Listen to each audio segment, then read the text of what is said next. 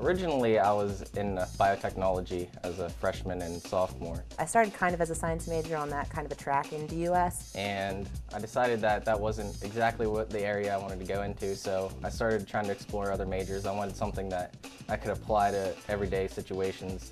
And it just seemed like the one that fit better. It incorporated nutrition and food science and all my interests into one. Food science was a wonderful opportunity with many areas of interest that I could go into.